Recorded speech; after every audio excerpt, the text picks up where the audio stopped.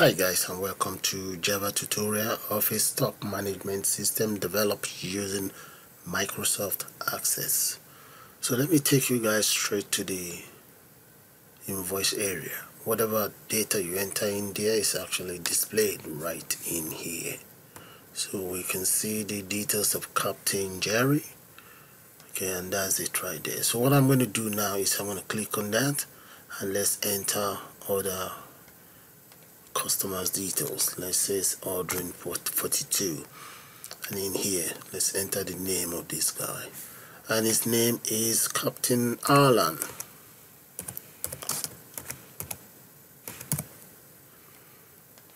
Alan B. Moore. There. Okay, so in here let's just call that maybe London School of Flying. There we go. Okay, it's not on sales, and item is 10 there, and here discount, let's give him about 20. VAT, yes, and it does have a debit card and a Visa card. All we just need to do now is to click on total. There we go. As you can see, this message box is telling us that our Captain Alabama details is now added onto the database. Okay, let's have a quick look at the database before we go any further. Double click on the database, and right here those are the details of Captain Alan and that of Captain Jerry. So what I'm going to do right now, guys, I'm going to take you guys to Java development environment. I will put one of these together. And let's start a new project, guys. I'm going to go straight to File. Let's click on New Project. And in here you want to select Java with Ant, and the project should be Java application. Click on Next. And in there just give it a name. I'm going to call it Java underscore stock. Okay, Java underscore stocks with an S. You see where we have create main class. I'm going to uncheck that and click on finish. There we go. And now let's look for Java stocks. Right here, that's Java stocks. Right click on it. Let's go to new, and let's select Java form right here. Click on Java form and give your project a name. I'm just going to call it Java stock, and the class name is Java stock, the project is Java stock, and here the package I'm just going to call it Java stock as well, and click on finish. There we go. That's my application interface ready. Now right click on the form itself, and let's go to set layout, change that to absolute layout. Now right click on the form again, select properties. Inside the properties I'm going to go to codes. In here on the codes, design size I'm going to make that 1400 by, let's go for maybe 800. There, and where we have generate center, make sure it's checked. Close that. There we go. Now the next thing we want to do is let's go straight to the palette here, and we now need a tab control. So let's add tab pane. So click on that, and I'm just going to bring it here. There we go. You might not be able to see the tab, so I'm just going to drag it across. Something like that. So now for you to be able to see the tab itself, I'm going to go back to the panel here, and now I'm going to select inside this palette, I'm going to select a panel. Just bring the panel, just peg it right there. Now you have your first tab. Okay, let's add another tab. Back to the panel again, or back to the palette, grab another panel, just drag it right there on the side of it. Do that properly. There we go. Now I have two tabs. Okay, so I'm going to right click or just select the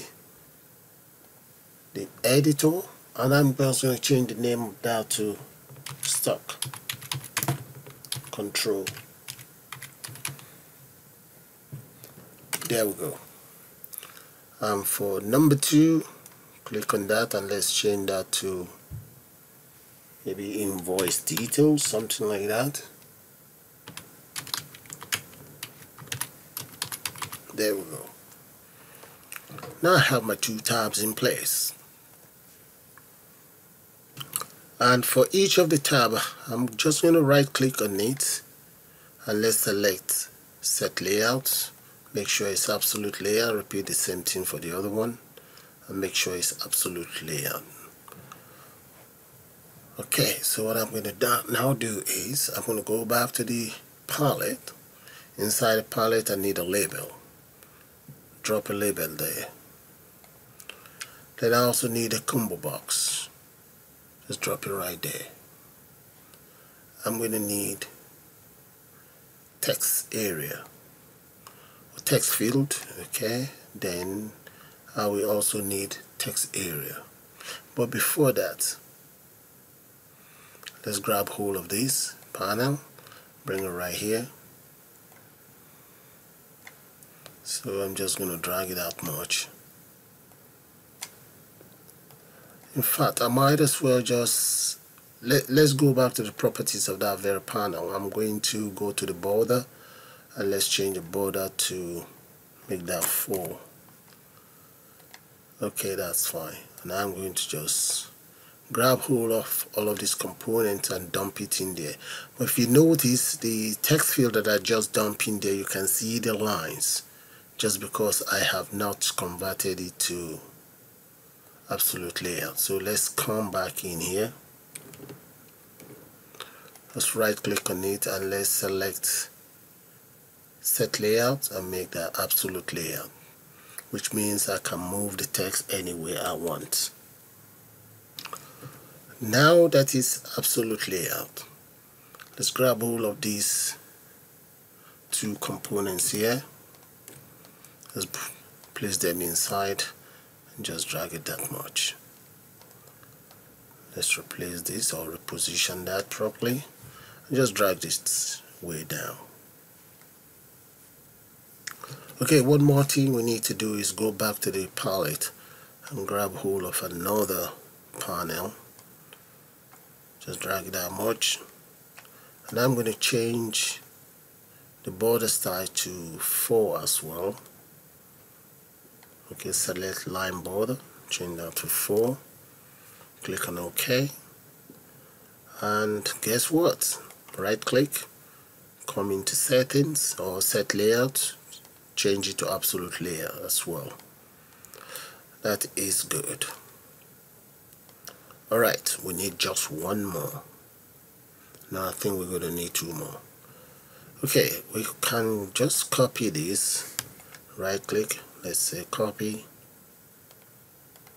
and I'm going to paste that in there. So I have one here that I will use for my button. I'm also going to need another one, paste, I think that's here. Very good. I'm going to use that for the payment and so on. Alright, that's good. And bring this in for the payments. Okay, we can always make some more changes to it as we go along. Now, come in here, you see the label. Let's increase the size of that label to something much more readable. And my text box, I actually needed a text box as well. Text. Okay, let's go for one text field here, and here we're going to need text area there. Okay, let's increase this, then we take it from there. These 3 components go straight to the properties. Let's change the size to something much more readable. I'm going to make that maybe about 20 for now. Let's say 20, bold, there. I think that 20 kind of look could be small. Let's change it to maybe 24. Okay, that is good. Now let's move this here. So this very one, I'm going to change the details of this to product ID.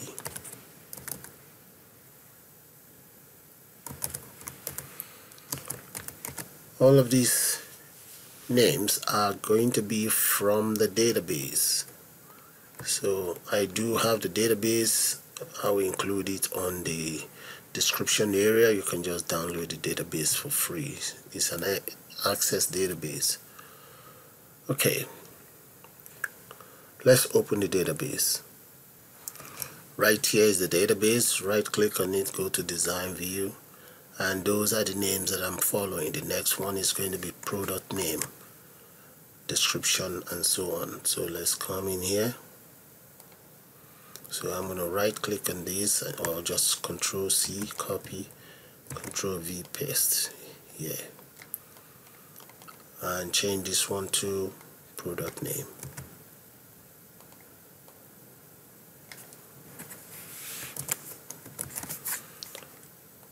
Okay, so let's just copy some more, paste, drag it down, paste another one. We have 6 now. Another one.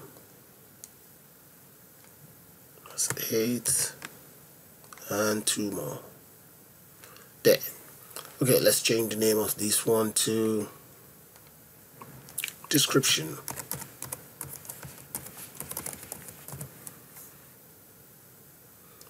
And this is going to be stock level.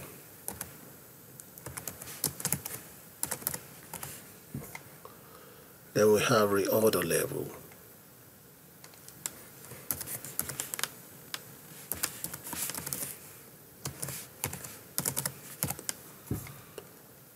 Out of stock.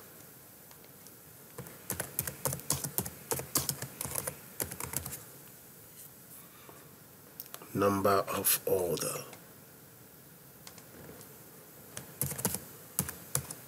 Or number of stock. Then here we call this one stock, let's say cost.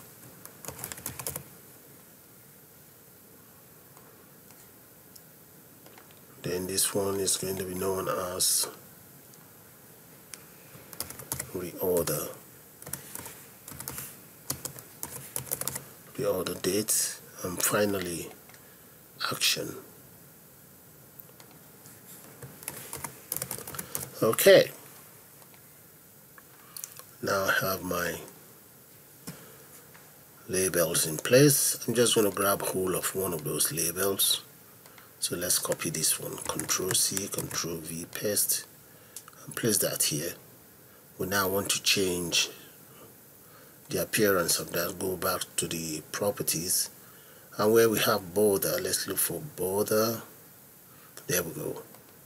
Click on border, select the line border, and I'm going to make that, let's say, about 3 there. Get rid of the text content in there, and just that's it. And the variable name for this is going to be product name. Right click on it, change variable name. That will be J LBL product name. Very good. This one up here, let's change that to variable name is going to be JCMB product ID. Brilliant. Now let's copy this one, because we're going to need a couple of these. Control C, Control V. And this will be the product name. I thought as much. Okay, so bring this down, move this back up. Now let's copy this very one. Copy, paste. Copy, paste. And the text box, this should be here really. Now let's copy just one, paste. Okay, we need just two more. Copy, paste.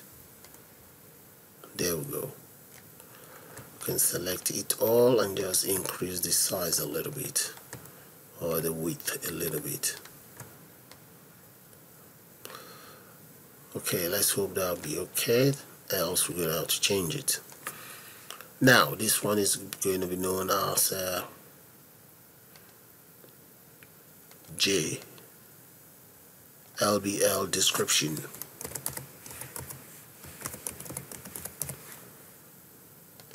Then we have JLBL stock level, one word.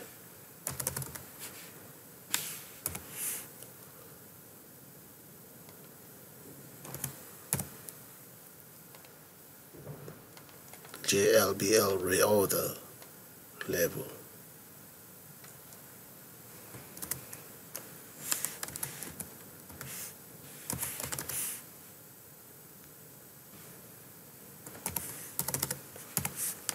That's good.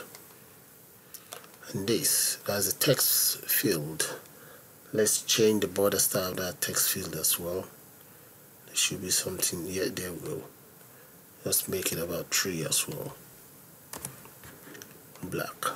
And this one too, I should change that. Let's see the properties. Yes, okay, there is border in there. Select line border, make that 3. There we go. Get rid of the text content in here and change the variable names. JTXT,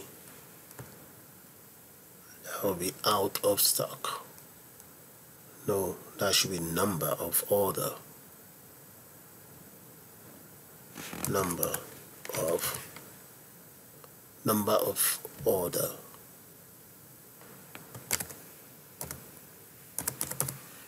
Yeah. So which means this one is wrong. This should be called number of order. Very good. So this should be right here. Okay, and this one will be out of stock.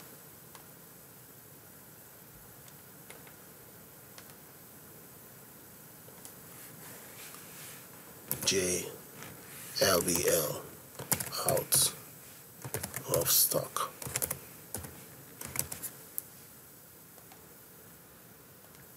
And this is JLBL cost. JLBL reorder date.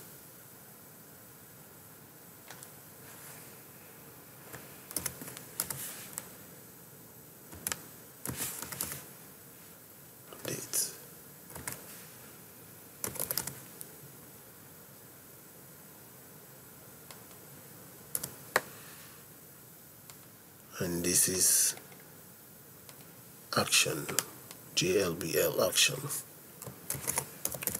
So I suppose you guys get the whole idea. So I'm going to just design the upper part of it. So let's come in here, copy.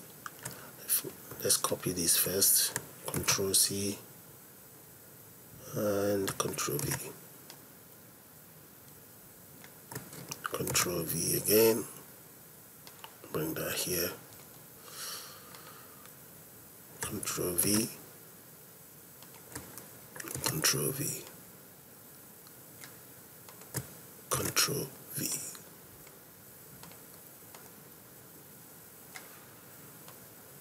And we need 4 here.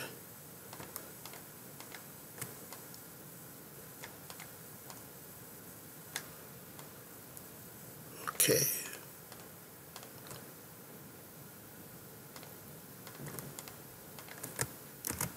copy, paste. Yeah, then we need 3 here as well.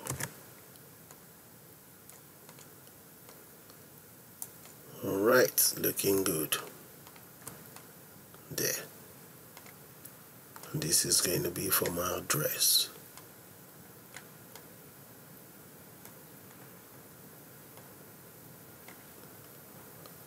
Now here I need 4 of those, but I don't want to grab all of any of these. Let's copy one of these, Control C, paste, and let's change it around. Border, make that 3. There we go. Then we can then copy it around for the others. Get rid of the text contents. Drag it that much. Copy, paste. Copy, paste. Alright. And I'm going to need 2 up here. Copy 2, copy, and paste it right here.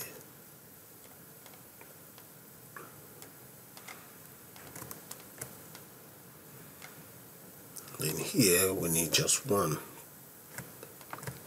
Copy and paste. Okay. Okay, so let's do one thing. Just move this down a little bit more. We want to copy this. Control C. And we don't have to paste it in here. Control V, paste. Let's see.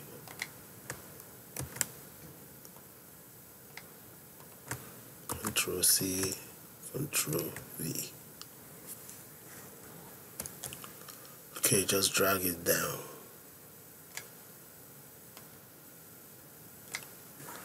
Copy that, Control C.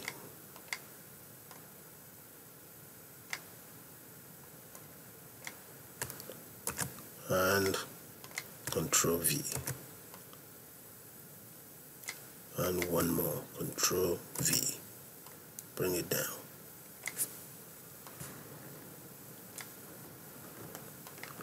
Okay, we're gonna have to make a room for everything, or make room for everything, so that the layout will be okay. Alright, so we need 1 here. Copy this, Control C and Control V, and bring that here. So what I'm going to do is I'm going to tidy up the look of everything.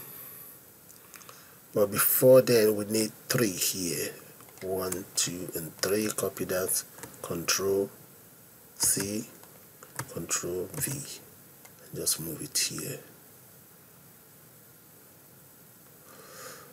Okay, so let's just tidy up, and I'll get back to you guys shortly. But before then, here we're gonna need some buttons here though. Just drag this down much, bring it down a little bit. We need 3 labels, or no, 3. Yeah, 3 labels. Control C and Control V. So it's not going to be those ones, but the ones below, because of the names. This one, they already have their own variable name. So to be sure, I'm going to just right click on one, and there. Oh, that's the wrong one. Okay, that is the wrong one. Let's see this one. Alright then, I'm going to move these ones back up there and bring the 1, 2, and 3 down.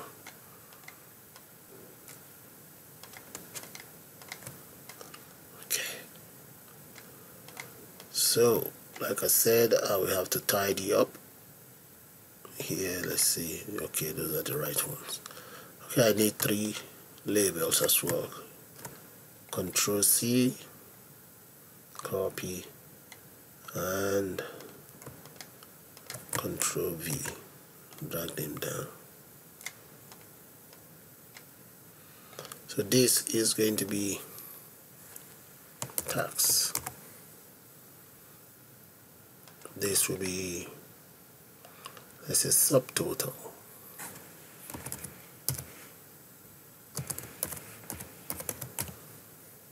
And this is going to be total.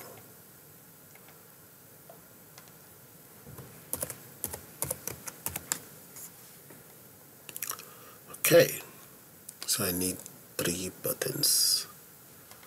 Either arrange it like this or do something about it.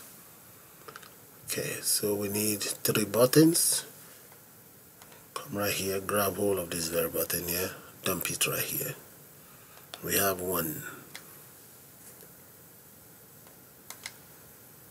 So change the font of these to something much more readable. Make it 36 bold. Change that to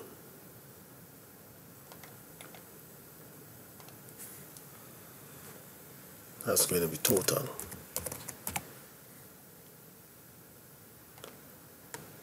Control C, Control V. Just another one there.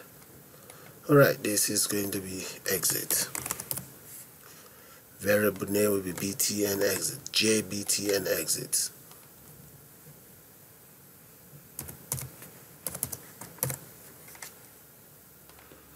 And this is going to be reset. Variable name jbtn reset.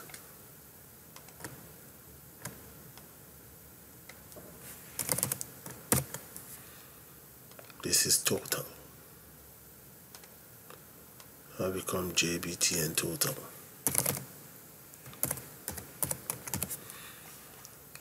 Alright. So you can see how messy it all looks now. So I'm going to save it, just run it before I go about improving the appearance of the project. Alright guys, this is how it's looking. I just need to tidy up and I'll get back to you guys. And I will also give all of these ones a name, just like I did here. So let's tidy up. As order ID. Okay, let's speed that up now. Okay guys, I think I've finished with the naming. So let's run it and just see how that looks like. So let's click on run once the compiler is ready. Click on run. There we go. That is how it's looking right now. Okay, but right here I still need to add some table or a table in here. But for now, I'm going to call it the end of the first part of this tutorial and I'll see you guys shortly.